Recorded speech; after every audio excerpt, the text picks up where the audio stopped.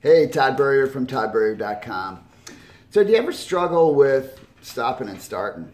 You know, you want to build your business, you want to accomplish your goals, you want to reach your dreams, but you stop and start. You know, you take some effort, maybe you go down the road for 30 days, 60 days, maybe even a 90-day sprint, and then you back off. I see this all the time. I've certainly been guilty of it in my career at times.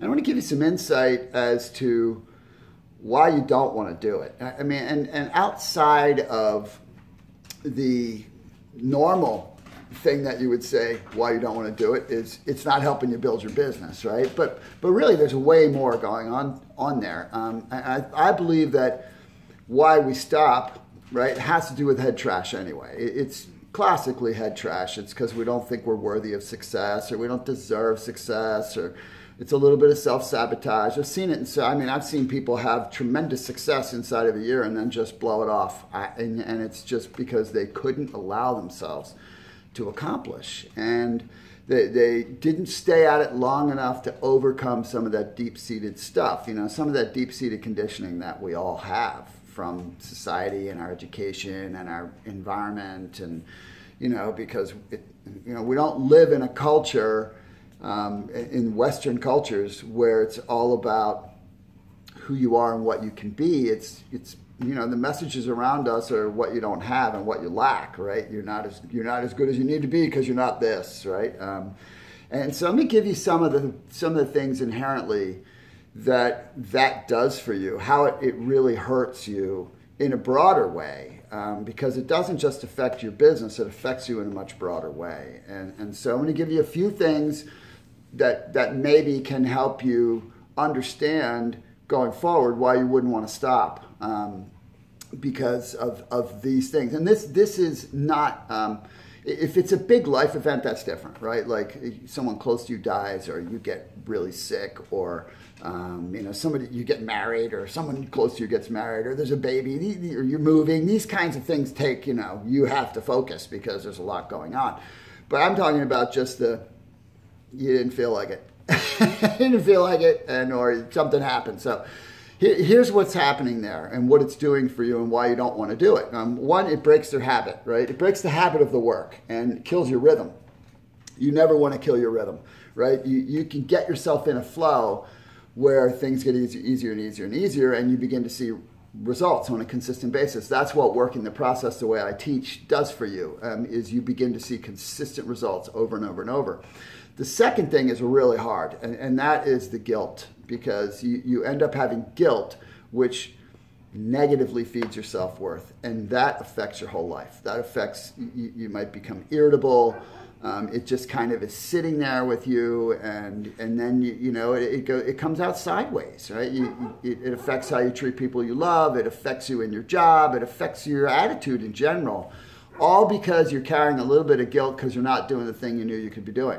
Right? The reason I give you these is because I want you to get so attached to the idea that it's not optional, because these things hurt your life, right? And you don't want to hurt your life. You're trying to make your life better. Next is your skills will deteriorate. If you go a month without using your skills, if you haven't done these, if you haven't prospected for years and years and years, then the skills you develop by 2 months of prospecting will begin to diminish relatively quickly. It's like anything else in life. You haven't created a really deep attachment to that learning yet. And so when you restart, you'll go right back to all that stuff, right? The rejection feelings, the discomfort, the not being sure what to say, and if you've done it before, you know what I'm talking about. Last week you were fine. 2 weeks from now, you're not so fine, right? You don't feel so comfortable.